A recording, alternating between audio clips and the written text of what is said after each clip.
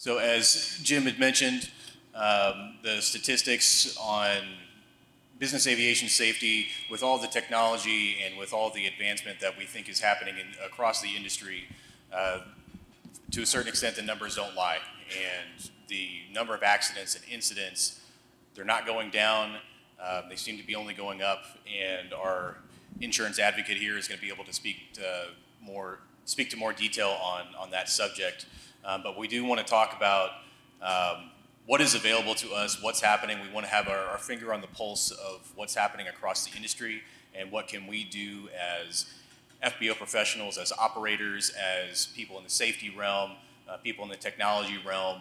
What can we do to bring our heads together in order to, bring maybe new solutions to an old problem? And when we talk about aviation safety, at least when it comes to the FBO space, we're not talking in the traditional workspace safety. Thank you. We're not talking traditional workplace safety. We don't really see the typical workplace injuries or the slip and falls or that as we do at the same rates as other industries. When we talk about aviation safety and FBOs, we're predominantly talking about aircraft damage. If you ask any pilot, if you ask any aircraft owner or any aircraft mechanic, especially when you talk to the insurance companies, the highest number of incidents, the most expensive, the most common, is aircraft damage, and that has not changed. And so, again, we want to create this forum to kind of put our heads together across all these different backgrounds and include you all out there of what we can do to apply maybe new solutions to an old problem. We do want to talk about safety management systems, because ever since 2014, with the ISBOS standard that has come out, a lot of FBOs have jumped on the ISBOS standard, and that was, for a lot of FBO operators, that was really kind of the first time they had ever heard the term safety management system. And with the FBO industry being structured the way it is, we don't have the licensing and the regulations that apply to us that may be applied to some other spaces. And so our lack of regulation usually leads to a lack of education. And so safety management system was a totally brand new concept to many people, myself included. I went to one of the very first ISBA SMS workshops, and most of it went right over my head. Even as someone with a lot of experience in the industry, I knew, I know how to tow, I know how to fuel, I know how to do all that, but the language and the approachability of it, it seemed inaccessible to me. And I know that there's a lot of other people that kind of feel the same way. So we do have some people up here with some ISBA experience and with some other varied safety management system experience. And we do want to talk about that subject on how it is impacting our industry, bringing us a little bit more regulation within ourselves, some self-regulation, bringing data to the table so we can make better decisions and make our operations safer. So I'll hand it over to Joe, if you want to kind of take over from there and give me your thoughts on that. Well, we're never going to eliminate all aircraft damage, hangar rash, etc. from the ramp, but proper, good international grade safety training and ISBA is the way forward to reducing problems on the ramp, reducing incidents and accidents. And since the advent of ISBA, we certainly have seen a great improvement. But some companies find, particularly the smaller ones, ISBA quite daunting. There's a lot involved, there's a lot of commitment, there is some expense. And I've gone into various FBOs and done assessments, looked at how they do things and found that even their basic training systems just aren't up to muster. Very often I'd go in and I'd recommend that they turn to NATA and employ some of their methods, some of their training methods as a step towards ISBA. And on top of that, I'd have to say FBOs really have to look at their staff. How they take care of the staff, how they mentor them, how they hold on to them. A lot of FBOs just don't take their line staff as being a long-term investment. I'll leave it at that for the moment. So I'm going to point that to Greg, because Greg, about the investment in line service techs and their view on the professionalism of line service tags and how, from the insurance company's point of view, that can impact your loss rate and the industry? Absolutely. So the interesting thing about the industry is, as Jim mentioned earlier, is the only constant is change, right? So our leader at Brown & Brown talks about that a lot. Powell, our CEO, is that we embrace that change and we need to standardize it in a way that we can handle the change and stay in front of it, so that we can leverage that for your operations. So on the insurability side, for example, a lot of the carriers decided to remediate FBOs in what we call commercial general liability. Simply put, it wasn't profitable. So from a macro standpoint, you've got about $3 or $4 billion of insurance premium throughout the world. And unfortunately, we had a burn rate of 100%, meaning we were spending $2 on aviation-related losses for every dollar we were bringing in, which isn't very good for longevity of the industry, right? So if we work our way down, what we found is on the MRO and FBO side, general liability was not profitable. So hangar rash, misfuelings, for example. The general aviation record, unfortunately, is worsening. So we've had 5 misfuelings in the last 24 months that resulted in a fatality. Jet A being put into 100 low lead type aircraft. And you know, it's hurting a lot of families too. So beyond just the fatalities and the bodily injury, we found that the property damage that was preventable, we had to remediate. So when I was at AIG, when we crunched the numbers, we found that we had to implement minimum deductibles. So you will see on your policies, which I'm sure everyone's familiar with, $10,000, $20,000, $30,000, even higher options, so that the FBO operators have skin in the game. It was a way of forcing their participation in the safety culture. That was met with a lot of resistance, but the positive that came out of it is we could focus on some standardization. So underwriters can size up an operation pretty quickly. They want to be able to go in, check boxes, and understand within 30 minutes or less if you're doing it right or you're doing it wrong. And it's simple as that. If you can't check the box of having a safety management system in place, a safety, published safety manual, and then have everybody trained on that within the first 90 days and have that buy into the culture, you're already paying about 30% more than you should be. And why I give you those numbers is we were just in Chicago at a large catering company and ground handling company that does everything from airlines to small airports, business jets, and other things. And believe it or not, of $30 million a year in revenue, they do not have a safety manual in place. So we hooked them up with some consultants, and for a $10,000 investment in hiring out a safety manual to be publicized, we saved them $50,000 in their workers' compensation insurance premium right off the top. So not only do they have a net savings of 40 grand instantly within 30 days, it's also greatly improved their culture, which we're now defining to increase tenure and the professionalization of a lot of their staff. So their tenure is only 6 months to a year. Everyone's feeling that pressure right now, right? Recruiting and retaining. And as a millennial, I will tell you, as a past charter pilot and everything else, I was really surprised by that. I'm like, well, why are you so surprised? You're not practicing what you preach. We've gone out to FBOs in the Midwest that had schedules that weren't ideal for their employees to have quality of life, family balance. They weren't paying the most in terms of hourly rate or providing those benefits, but their competitors were, and they were beating them out of market share. So we wanted to be able to find all that and standardize it. So when we're working with like an X-1 MyFBO software, we want to partner with them and yourselves locally to establish a standard that can supplement your insurance application. So every renewal, you can come in and leverage your insurance program to make you more money, to become more profitable, and become safer. Because at the end of the day, you can be profitable, but if you're not safe and you're not enjoying it, then what's it all for? So that's where we see it going from the insurance side. Underwriters, when you field them, they want to know that you're doing it right and reward you for that. So if we can take the data from a platform like X-1, we can simply print that out and attach it to your application every year and show to underwriters like, hey, look at this box they're checking along with everything else. Leads for a short conversation, and you're going to end up paying instantly 10 to 30% more. So I know I just threw a lot out there, but those are some key areas that the underwriters are looking for, when in the past they just couldn't have that trust with the MRO, FBO, and CGL side of their portfolio. I think one of the important things you just were talking about is that there's some tie-ins, I think, of all these things together. Because I think today, I think most of us would admit that we've got better tools available to us than we've had in the past, right? We've got better technology. We've got better training tools through NATA Safety First. It's a much better product than it used to be. We've got, a lot of people have developed their own standardization.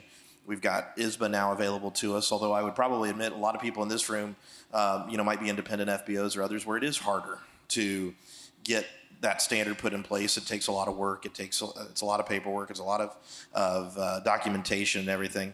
But even with all those tools and those processes and procedures in place, I think it comes down to the people at the end of the day.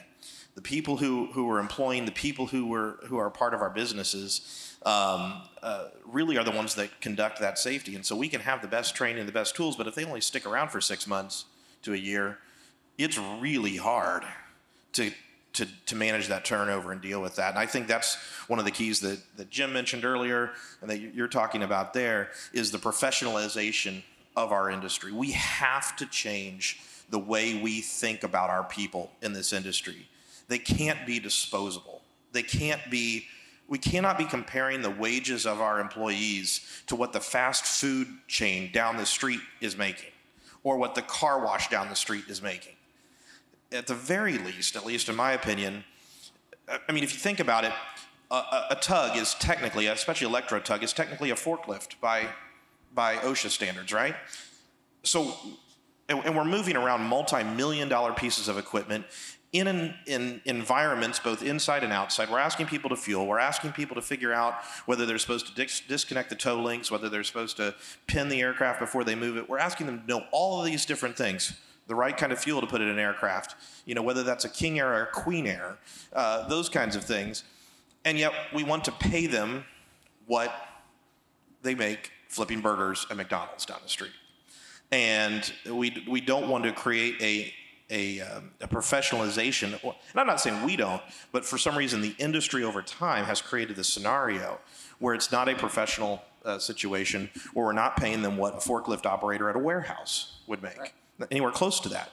And so, and the flip side of that, if you take that down the road is as well, do our customers, are they willing to pay the fuel margin or the hangar rates or the things or the fees that it would take to actually make that business profitable and be able to pay the employees at that level? So we have to, I think as we start thinking about these issues, it opens up some real questions that I think we as an industry have to ask ourselves about how we're going to operate, how we're going to treat our people, and how we're going to actually get there when it comes to safety. And I think we have to professionalize the industry. We have to make it where people want to be in the industry, not for 6 months, a year, 2 years, and see it as just simply a stepping stone to something else, but they want to stay a part of the industry for a long time and want to end up like guys like Jim who have been in it their entire life. And I don't think there are that many of those folks left anymore. No, there really isn't. So by show of hands, how many in here have an average tenure of 2 years or less recently, or any line staff resigning with under 18 months? Has that been a struggle for majority of the group? All right, C1. There's hands going up and nodding going on. Yeah, I mean, if we're being honest with ourselves, right, you gotta also look at the outlying factors outside of aviation. And insurance outside of aviation alone, we struggle, right, with recruitment and retainment. We're short 1 million people across the country. It's a fact, so we're investing in technology to fill that gap. You are competing with other industries for talent. Millennials especially, they are not into trading their time for just any certain amount of money. They want to have purpose, right? So you need to create that purpose in your safety culture if you want to be profitable, because you can't be profitable if you're not going to be sustainable. And again, you're going to get those best insurance rates if they can underwrite you quickly, see you're doing things right, and that you can leverage this data and invest in your safety culture. They're going to know you're doing it right. And I mean, I've just been visiting with underwriters the last couple months, coming from that side, and that's still their number one frustration. Underwriting in aviation is very archaic, very resistant to change. It's very manual pen. So underwriters are judged by not how many dollars they deploy, their loss ratio, but also top line growth and bottom line. So they're throwing out big limits for some of the smallest premiums in the world. And to put it simply, aviation insurance has not been profitable at all for the last 10 years. Last year, a few carriers just made a profit and they're able to reinvest in it. But it's typically a service offering from other industries and specialty, whether that's marine, property, and other things. So we have had some reduced capacity in workers' compensations offerings, and you're going to see that impact this year. So we've had QBE and AIG pull out of offering aviation work comp altogether. That's going to affect you and drive those rates higher as the supply is reduced. And they did it because it was not profitable in the last 10 years at all. So partnering with NATA, they have a work comp program, with Old Republic Aerospace and some others. The most preferential rates and those safety credits are given to those that are doing it right. You can check the boxes like Sean was mentioning. So I want to point out something Craig said. Before, for the most part, we were all lumped into one group. We're at a point now where we can do better than that. If I'm running the safe FBO, why should I pay the same as the guy across the way that's not, doesn't have wing walkers, broke 3 airplanes last month? That's the way it's been.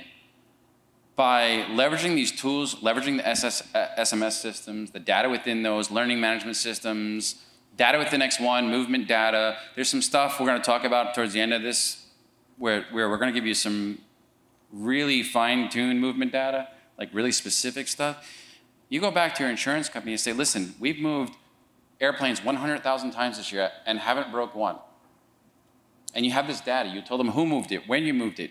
This is our processes. We're at a point now where we can give the underwriters the information to really affect our rates. And, the fact that companies are leaving and they're not profitable, we need to be concerned about that. It's going to cost us more and more money unless we learn how to manage the problem. And again, that's one of the things we're trying to give the tools. It's stuff with the X-1, but it's really these SMS systems, the learning management systems, using those tools to create that professionalized line service tech, and giving that data to Greg and his underwriters is where we're going to save. yeah. So I'll pivot a little bit, and I want to focus on something that I think everybody has mentioned so far at this point is safety culture, safety culture, safety culture. Really, how do you accomplish that? Because we all want to tell our employees that we want to be safe and we want to reduce our accidents, we want you to be safe and things like that. But specifically when it comes to creating a culture of safety, in order to do it effectively, it really requires a paradigm shift from the mentalities that a lot of us entered this industry with. Most of us, myself included, we were raised under the mentality of if you break something, you're going to get fired. And that is just, in this day and age, that is just unacceptable. We cannot continue to operate that way. And it's still happening to this day where people are damaging airplanes, which is going to happen. It's damaging aircraft is just, it's going to happen. But in the investigation, there's people who are still, we have to do the investigation and we find out it was this guy. Hey man, why didn't you say anything? Because I knew I'd get in trouble, I knew I'd get fired.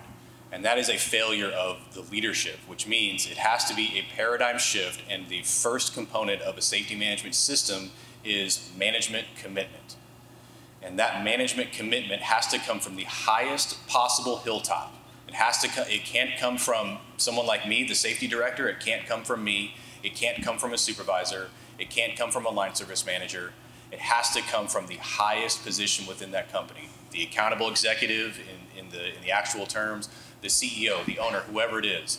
That individual employee, they have to know that they are being supported by the highest levels of their organization in order to make safe decisions. And that message has to be conveyed early and often. Early as in from day one of orientation, you got to hear it direct from that CEO or that owner, whether they're face-to-face or here's a signed written policy statement that is part of your onboarding process. They have to know that they have that support from day one. They have to know about non-punitive reporting. These are the only conditions where you're going to face punishment. And negligence, gross negligence, is usually not one of them because that's a term that just gets very subjective and weaponized by management. But reporting policies have to be clearly communicated. Responsibilities have to be clearly communicated. And all of those authorizations when it comes to who's authorized to make what risk decisions, that message has to be communicated early and often. And again, it has to come from the highest levels of the organization, because a lot of people on the ground level can have good ideas of what they want to do, but we've all worked at places where the guy above me is not going to pay for it. I know he's going to say no, and we can't operate in those environments anymore because it's only going to make things worse. So I want to at least go around the panel, and when it comes to establishing a safety culture, what are some good first places to start, or what are some tangible examples of, I can tell that this place has a good safety culture because they have this, or what's a good first step in the right direction? Sean, I'll start with you. Well, I think one of the key things, whoops, sorry, a little loud there. I think one of the key things is that it's part of your key values, right? And it can't just be, I mean, how many have like key values, some kind of a documented that when people look at your, it's safety, customer service, whatever, it's got to be part of that. But it can't just be, a sign on the wall. It can't just, it's got to be lived each and every day, and it's got to be part of who you are. Your values have to be who you are and what you're living on a daily basis. And I think there are tools, whether they're safety meetings, safety teams, those kinds of things that you can use. But I really do think it comes down to ensuring that non-punitive safety culture is part of it, and that's just it, to your point. It's got to be through. People cannot be afraid of getting fired, because then they'll simply won't report anything. You've got to have a culture where it's not only okay, but it's expected that you're going to point out things even that aren't necessary. I mean, it can't simply be, hey, I had an accident and this is the problem. No, this is you want your employees to the point where they're actually pointing out, hey, this could be a problem. This could be, I see a potential issue with this. And so that they're actually being proactive. We were part of a group within NATA. You and I were both on that panel. We were discussing some of these types of things. And I mean, you actually have to have some metrics around safety and safety reporting to get people to start, coming from the ground up, get some of those ideas and some of those things that they're seeing out of people, so that they're reporting things, and you actually want more safety reports. And they can be very simple. I mean, I'm aware of one FBO that if there's a misfueling of even less than a gallon, that's actually reported as a safety report as a misfueling. And it's not necessarily, oh, you screwed up, but it's, hey, what's wrong with our systems? I mean, you get into the root cause analysis, and you start figuring out, well, what's making it so that we're misfueling even by a gallon? And it may have nothing to do with the human side of it. It may be a mechanical problem. It may be some other component of it that's causing that. But you have to know that information before you can do anything about it. And I think that's part of our challenge as an industry. We're not gathering that information and encouraging that to come up. Again, there's tools that can help us do that, but there's also just simply a culture of communicating that information up and not being afraid to do that. And I think that's where it all starts with that non-punitive culture, and the rest of it comes as tools and availability after that. Yeah, and you should also be looking to create competition for your business. Why aren't applicants fighting to work in the positions you're offering? So you already have enough problems with recruitment, talent sourcing, and other things. A safety culture is going to be a must going forward. I remember I only got into aviation because I thought, there's no other industry out there that can avoid, the safety aspect and culture of it. I want to fly because I want to be included in an industry that does things right by people, because there's so much at risk and so much at stake, right? I mean, thousands of gallons of fuel, misfuelings, maintenance, pilots, training. You got to execute and do it right. Otherwise, the consequences are pretty drastic. So if you can create competition by doing things right, leveraging your business, leveraging your insurance program, leveraging your safety program, you want to say you're paying more than your competitors are, and I can do that because we do things right here. Okay, we drive our revenue by becoming more efficient by using programs like X-1 FBO and other things that give us that flexibility. Okay, and then you can stand behind it. So you're not just putting out a job posting for line service tech. You're saying, hey, we're looking for long-term commitment here, people that want to be a part of this culture and this program. And the first thing we do best than anybody else is we have that safety culture that, the accountability starts at the top, whether it's an owner or a CEO, whether it's private or publicly owned. I still think that component's missing in most of the operations that we see today. Ask why underwriters aren't coming out and viewing it. You can do it virtually from your phone. Hey, come pick us apart every quarter. Hire a consultant to come in and just pick you to death, bare bones, so that you can identify everything before it becomes a problem. And that's the proactive approach that everyone's kind of looking for. So I don't know if you agree with that or not, Joe, but that's some of the... I do fully. Come back to what Jason kicked off with, a small example. A number of years ago, I was asked at an FBO I was consulting at to review an incident. And I was asked by the guy who was involved in it because he was demoted. I went and I spoke to various people at the operation, peeled back all the different layers of what happened, went to the CEO and said, you need to fire somebody. And he said, well, who? The driver of the tug.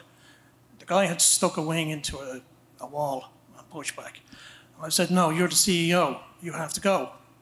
The responsibility lands on your desk. You show no interest in the training. You show no interest in what happens outside the hangar doors. It turned out that the driver, a very, very motivated individual, very clued in, had worked 17 and a half hours straight. His 3 wingmen were on the same double shift. They were all falling asleep. And that's how it happened. There was no safety culture. There was no interest in it. And we'll go back again what Jason said. It all starts from the top. There has to be buy-in by the highest authority in a company. But they then have to constantly work with their own staff to be consistent and interested. And they have to mentor them. They have to show them that they're going to abide by the same rules. In the same company, I got them to sign up for NATA safety first. They did. And the first person to sit the online program was the CEO and then the FBO manager. And that got them all off to a good start. It then meant that the management people, the people who were running the place, knew what was expected professionally of the people on the line. So they weren't asking them to do things that were plain stupid or thoughtless. Hopefully that makes some sense. Going to Jason's question about safety culture and implementing it, and one of the things I always struggled with in my FBO roles was making safety, stuff like trying to catch somebody violating an SOP, malicious application of that to employees. But it was just talking about it. Like, I felt like I worked for a lot of companies that just talked about it. It didn't feel real. Our job here and what really creates the culture is making it real. And it's, making them part of it. It's not just something I say, it's not a word, it's actually part of what we do. It's how we operate. And these tools that are out there to do it, these, SMS and that type of stuff, if you haven't looked at it, you should. We did something at Landmark when this was first started coming out. We did they told their bases to walk around and do analysis, find things. And we gave it to our employees. The amount of stuff that they pointed out was shocking. We had a wooden hangar up in New York that we didn't realize putting that G5 in that back corner comes within inches every single time. Certain guys knew it, and they were always aware of it and paying attention to it. We found out that not everybody knew that. And it wasn't that risk that was there to take out the tail of a brand new 550. So that came up in discussion. We actually went up on that beam, painted it yellow, made it clearer, put some reflective tape on it. It's simple things like that. It became more than just something. It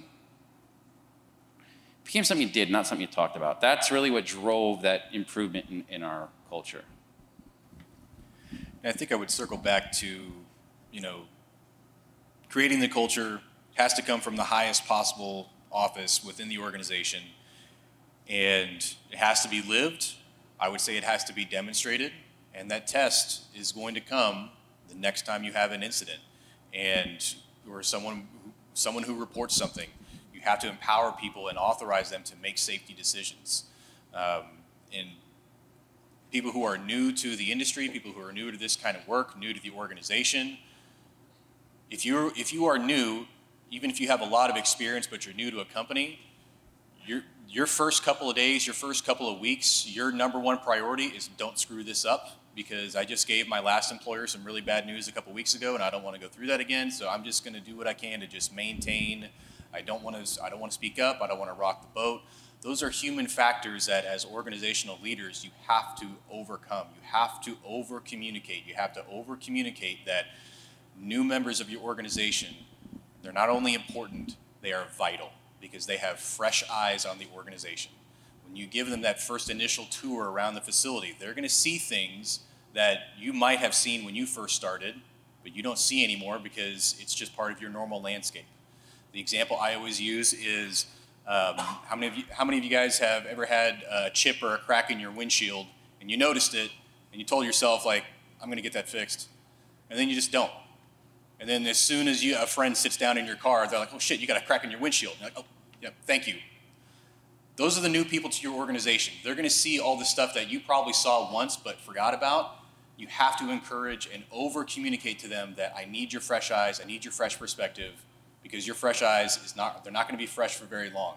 So over-communicate and empower them to report those things. And the demonstration of that culture has to come down to when something happens, an incident, a near miss, whatever it is, and they make that report. That's hard for them to make, whether they're new or experienced or whatever.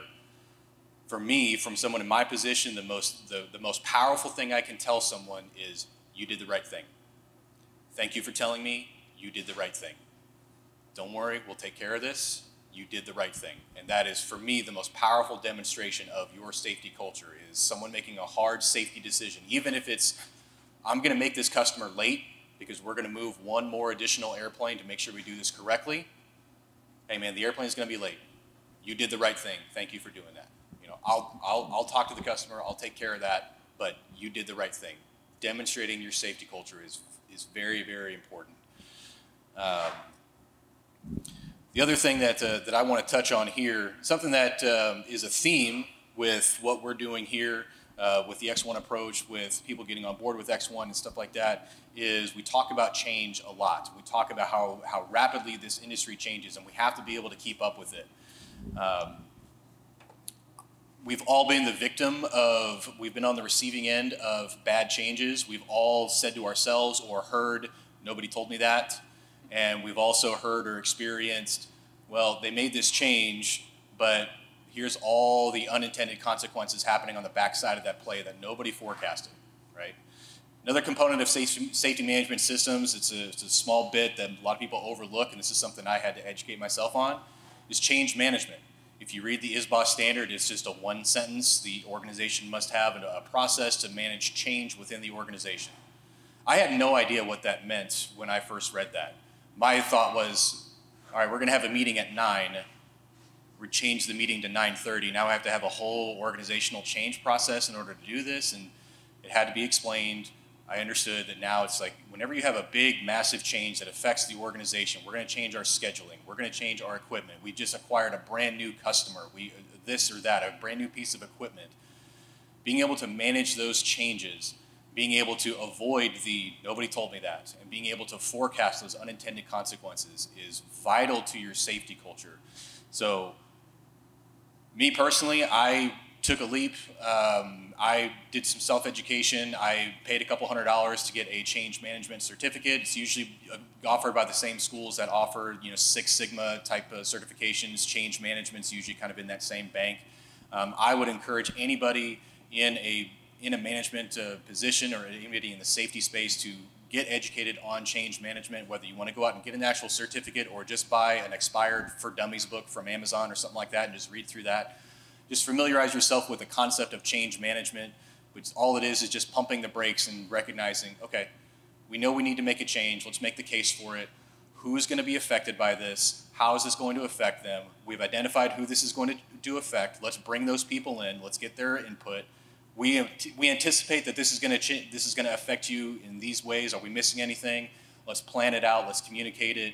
And it's very, very similar to 5-step ORM of identify your risks, implement your controls, supervise, review, all that. So if anybody else wants to chime in about change management. So who does it? Who has a change management process? Anybody here? Is anybody on an SMS system now as an FBO? We have a lot of work to do. Yeah. Well, and also capitalizing on lessons learned. One thing we're realizing is that we are missing certain aspects of the operation. I mean, starting with those two is clearly just the most important. But what we found out is through some of the insurance claims we've had lately, they're mostly unrelated to what you would consider part of your aviation operations, but that you can learn from other industries. So from healthcare, from COVID, the vaccines, a lot of unknowns there. We don't need to get into the politics of it, but we have had health-related issues that are covered on your aviation insurance placement. So the biggest one, incidental medical malpractice liability. You might save the person and it might go really well, but do you have a process for following up with them seeing if they were okay. Are they going to come back and threaten your operation because you didn't treat them properly, even though you saved their life? That was big for us on the EMS side. And I thought, you know, we went into one of the biggest training providers, a third party here in Miami. It's a client of ours. And we were going around the simulators that they've rebuilt for a lot of the airlines. And they've had a couple incidents with pilots that have been vaccinated or not, having heart-related issues and other things where an AED was required to save their life. And you pretty much got a 5-minute window. After that, the chances of survival go way down. And luckily, someone had an AED defibrillator in their car. They were able to save one of the pilot's lives.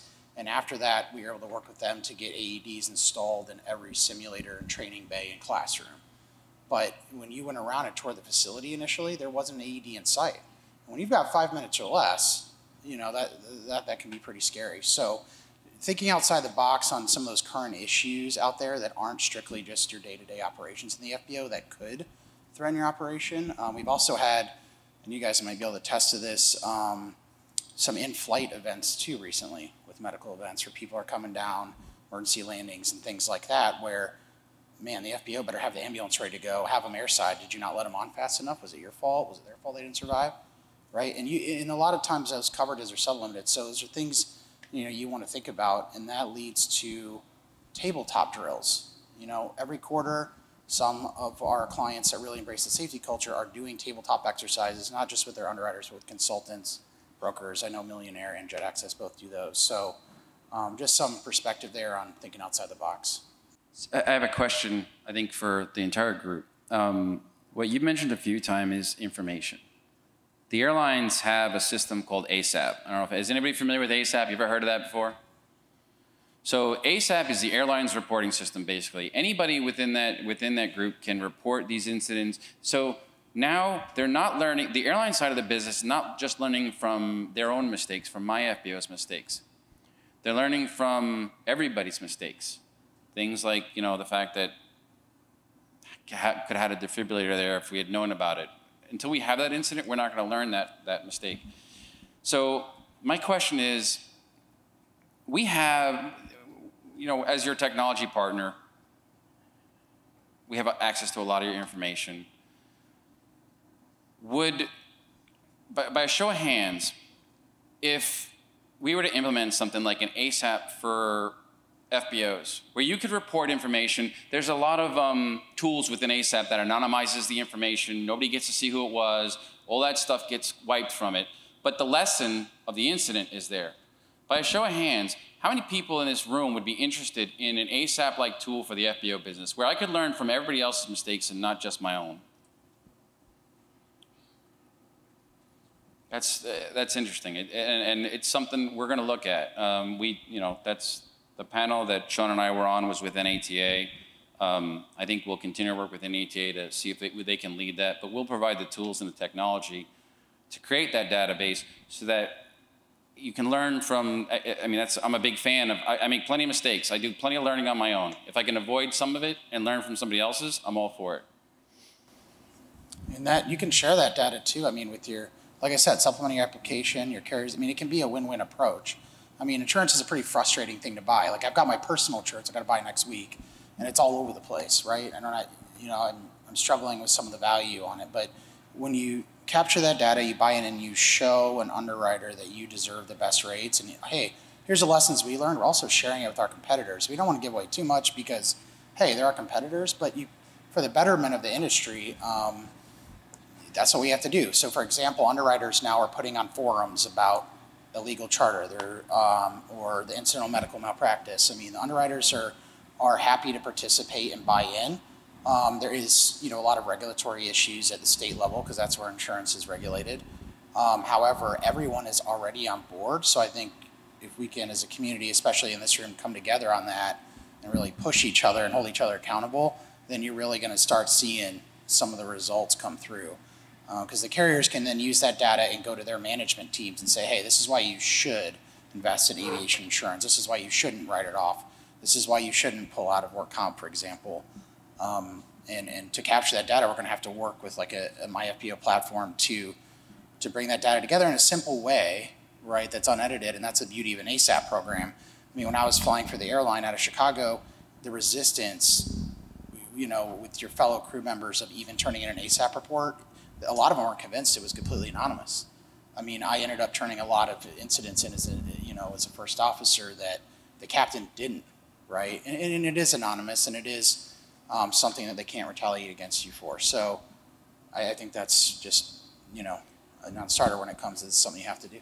So Sean has experience with this. I mean, from his business, they do the operator side of the business too. So Yeah, I mean, on the ASAP and Focus side of things, yeah, using data, submitting it, is a huge part of our business on the operator side of things. So it's interesting that the operators get it. It seems like the operators go first when it comes to a lot of technology things. I mean, look at ForeFlight, look at all these other things that we've created for the operator side of things, FOQA data, ASAP, all those things, and we have almost, I mean, X-1 is kind of one of the first to actually take that step from a technology side to be able to get the data, to be able to do those things on the ground handling side. And so I think that's going to be a huge part going forward in terms of managing the process going forward, managing change, managing what we need to do with those kinds of things, is having the data and the information we need.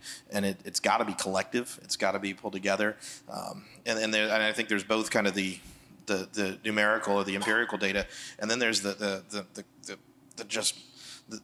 narratives are important. I mean, if we went around this room right now, we could all tell stories, and we're going to learn a lot from those stories. Actually, I mean, I've done it in small settings before, and I think in this group, I think that's one of the deficiencies, frankly, in our industry. If you talk to a lot of industries, our owners came out of the convenience store industry, and they often lament how often there was kind of industry data gatherings where people would share data across the industry, but we're all so secretive. We all kind of hold back, even when it comes to safety and whatnot. That's one of the changes, I think we need to make as an industry. We need to be a little more open. We need to be a little bit more conversational in forums like this to be able to learn from each other and grow and better ourselves, because I think the pie can get bigger. It doesn't all have to be competitive and us trying to slice the pie against each other, but instead, how do we get better together as an industry? It's going to help us when it comes to insurance. It's going to help us when it comes to labor practices, hiring, and all of those things can get better if we work together to do those kinds of things. And I think these are examples of that. Yeah, I'd agree. Sharing safety information through a forum doesn't have a downside. It will help every single FBO. The more information that goes in, particularly anonymous information, the more shared knowledge there is out there. And a lot of, particularly smaller FBOs, operate in their own microcosm, and they're not really tuned into what happens in a lot of other FBOs. But if accidents are reported, if incidents are reported into a forum or some other place, then the information is being shared. Others can learn from it. So there's only a couple of forums where they can do that. I mean, especially for the independent FBO operators. I mean, if you're a Millionaire, you're us, or you've got a Modern or Shelter, there's several in here that are chains that have multiple locations that can have sophisticated systems, but there's a lot of independent FBO operators in here. I was one of them for a long time. You're by yourself, and really your connectivity to the industry is through the software that you have. So X-1 being potentially one of those, or your fuel providers, and I know there's several in here. So those are really your connection points into the industry. And so how do we utilize some combination of those two things to help reach not just the larger operators and the chains that are here, but the smaller independent operators, because that really they have very few different connection points into the industry the way that sometimes some of the larger operators do. So I think that's critical as we go forward as well. So as the safety director, how would you, if you had access to that, you got a report, like our own FBO ASAP system, you saw something came across your desk, information on an incident, how would you use that to inform your organization? Well, I would look for see what steps in the root cause analysis investigation has been done, and inevitably, because we are a chain, and even inside of a chain or outside of a chain, we're all FBOs. We all do relatively the same work. We just wear different uniforms. We're going to find the commonalities of this could have happened here, and this could have happened here. It could have happened to us, and beyond that, it just turns into communication, a test of your communication systems, of how effective is your communication across your organization to get that information down to the lowest ranks and the farthest reach. Because if there are nuggets of knowledge and things to be learned and lessons learned, and let's turn left instead of turning right, the people at that base where it happened to, they probably have already done all that, but it's the communication piece of getting that message out to everybody else. That's the real test of how are we getting this information out. And so having effective communication systems, whether it's at this point it's old school, but a robust email system, a reporting system. And again, like I said, over communicating, not just saying it loudly, but I sent you an email, and we have other things that, other pieces of technology that may be available to us. Some people are big fans of using Safety Culture iAuditor, which has a lot of communication tools into it, a lot of other technology pieces. The most old school method is a read and sign on the corkboard or something like that, of how many different methods of communication are we using across the organization to get this information down and out. And not only when it happens, but are we incorporating this into our operations moving forward? When we hire someone a month from now, how are they going to benefit from the lesson that we learned today? Is this being incorporated into our basic training, into our onboarding, and our recurrent training for our people who are still here? So it really just becomes a communication exercise once it comes to me. So we have a few minutes left. What I'd like to do is see if anybody has any questions out there before we take our break. Anybody have any questions? No questions whatsoever? We nailed it. Yeah. Yeah. All right. Sorry, while people are thinking about the questions, I'll just go back to what Jason was saying there on communications, effective communications. I was looking at some communications on safety, ironically, at a railway recently. And their method was, as you said, clear, concise reporting via email out to everyone. But they went a step further. All contractors connected with them got the same safety briefings and safety bulletins on a weekly basis. All the contractors, subcontractors got it. They made sure that it was pushed out to everybody, even if they weren't directly connected with what happened.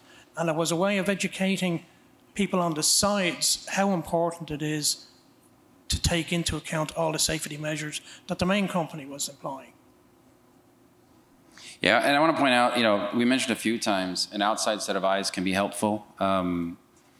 We have a few here. Feel free to talk to them. We have FBO Partners, who's one of our sponsors here today, that can come in, bring that outside set of eyes. We have Joe McDermott with FBO Global Consult. We have Kyle Iser with their side here.